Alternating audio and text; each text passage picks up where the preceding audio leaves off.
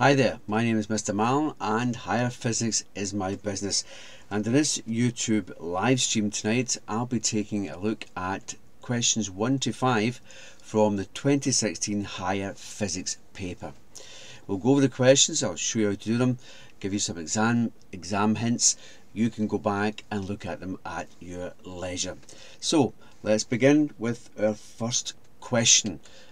It's question 1 and it's all about a car accelerating uniformly from rest.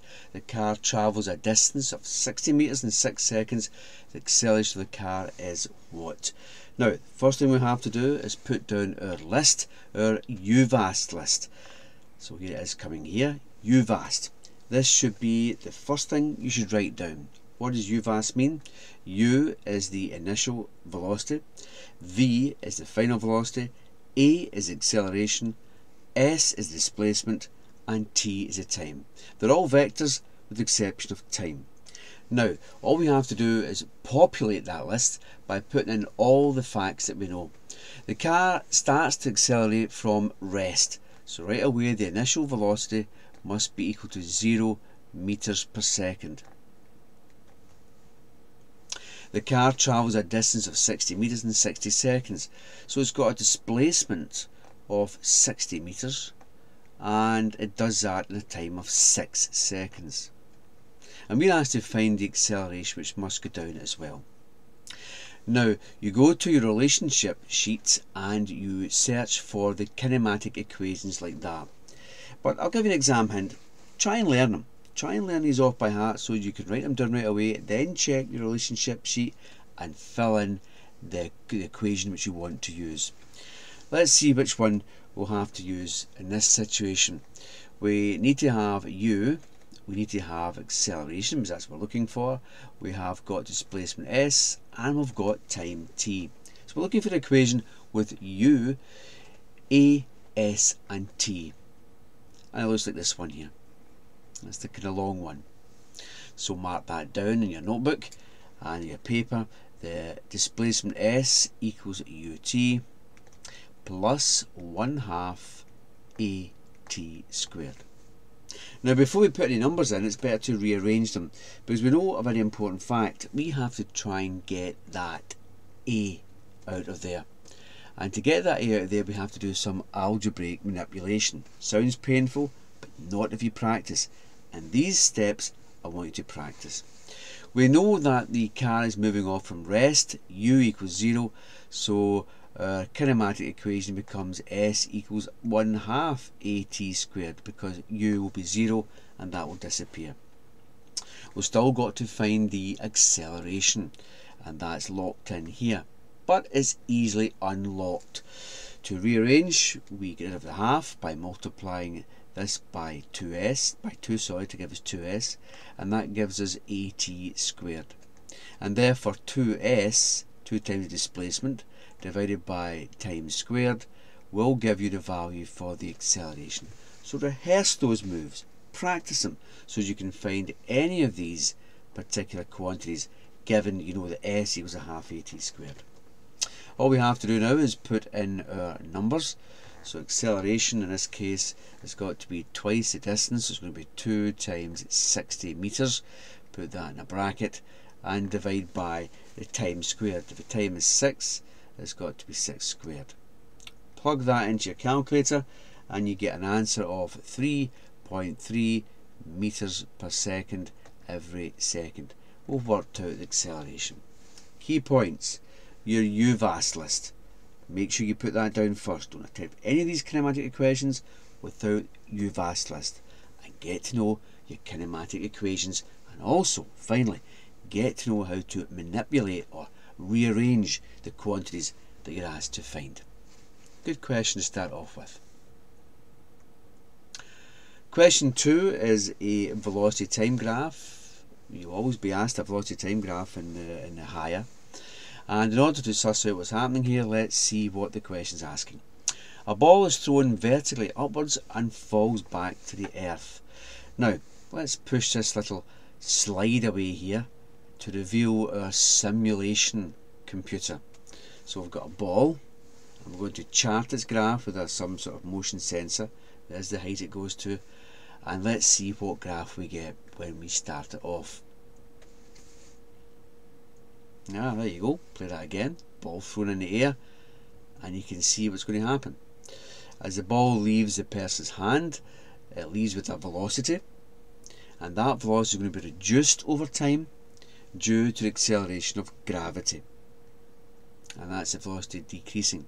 Once it gets to its maximum height, its velocity will be 0. Its vertical velocity will be 0, and then it starts its downwards journey, and because it's going downwards, it's going in the opposite direction from upwards. Therefore the vector velocity, the velocity vector changes, and it's pointing downwards now, so you get a negative velocity. So that's the graph we're looking for, one that starts high, its velocity is reduced, and then its velocity increases as it comes down, but in the opposite direction. And from our list of graphs, it looks like it's going to be number A, and that's the standard graph for an object being thrown into the air. Now another important physics hint to have is if I drag the wee man out here. Once the ball is in the air, it has only one acceleration acting on it, and that's the acceleration of gravity. So you're looking for just the one line, the one slope. This one here's got two slopes, two accelerations. It's not that. Two accelerations and two accelerations. And this one is obviously increasing velocity in the upward direction, positive direction, so we ignore that as well. So look for the straight line, which stands for the acceleration of gravity, which will be minus 9.8 meters per second per second. Good question to study. Question 3 is about a slope, a package on a slope. Let's see what it's about.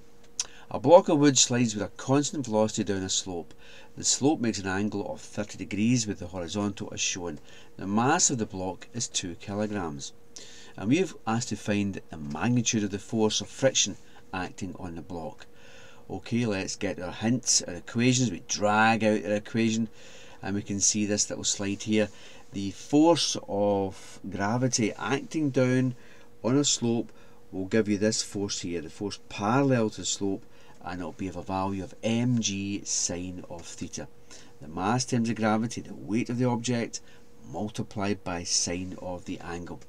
Now in this particular case here, the package is not accelerating, therefore there should be no imbalanced force here. So this force must be balanced with the force of friction acting in the opposite direction.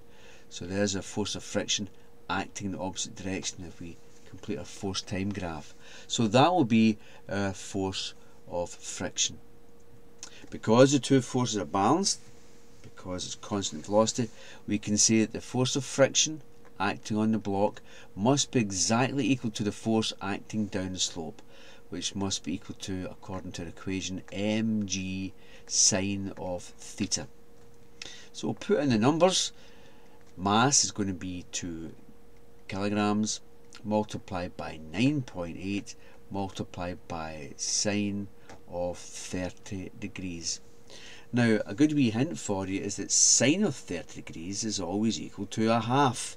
So it makes the calculation easier for us, and we can go straight away and say that the force of friction equals 2 times 9.8 times a half. And we're going to have 2.0 times 9.8 times a half. A half times the 2 gives us 1, so we're left with a force of friction of 9.8 newtons acting up the slope. Key things here: know the equation of the force acting down the slope, parallel to the slope. It's mg sine theta, and if it's going to be a constant velocity, you know fine well that the two forces must be balanced. The force acting down the slope must be balanced by the friction force acting upwards, and that's where we get this from, and we can get the force of friction. Good question. Question number 4, the graph shows the force which acts on an object over a time interval of 8 seconds.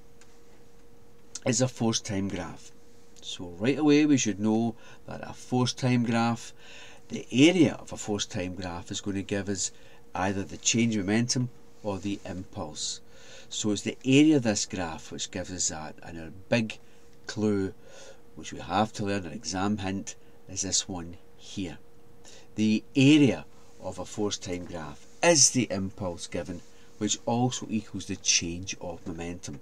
Remember, a change of momentum will not occur without an impulse. An impulse will not occur without a change of momentum. In many ways, it's like the horse and the carriage. You can't have one without the other.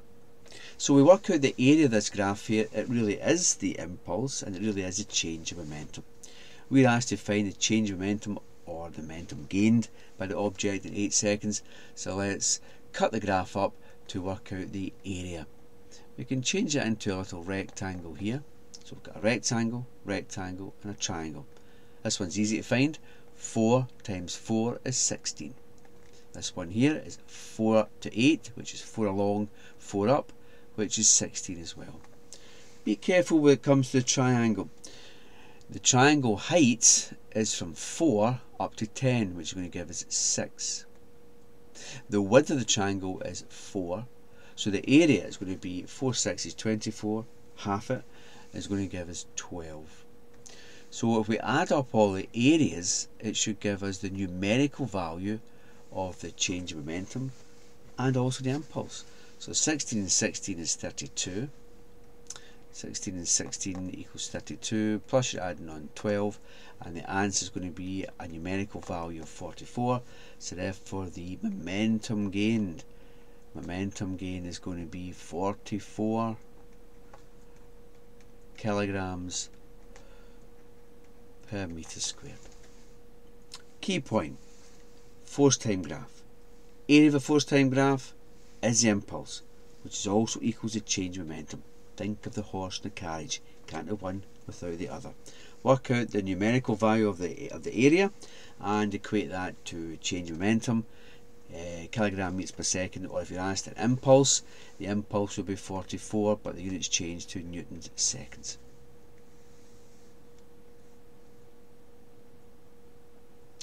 Final question for this live stream tonight is: a planet orbits a star at a distance of 3 times 10 to the power 9 meters.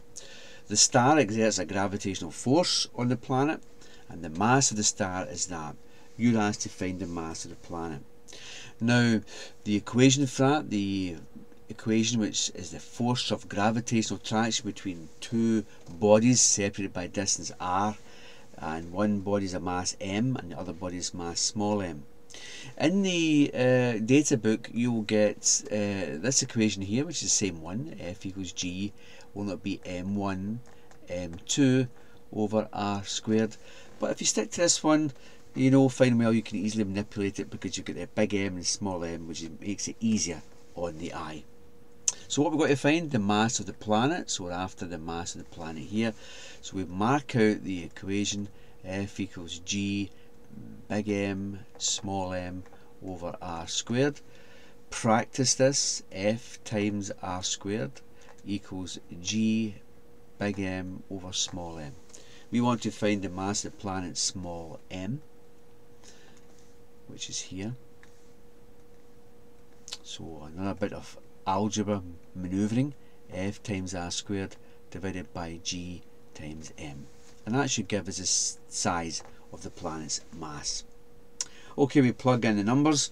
The mass of the planet then is going to be equal to the force of attraction, the gravitational force of attraction between them, 1.6 times 10 to the power 27, multiplied by the radius between the two centres of the planet, the distance between them, the planet and the star, which is 3 times 10 to the power 9, so 3.0 times 10 to the power 9. Now don't forget to square that.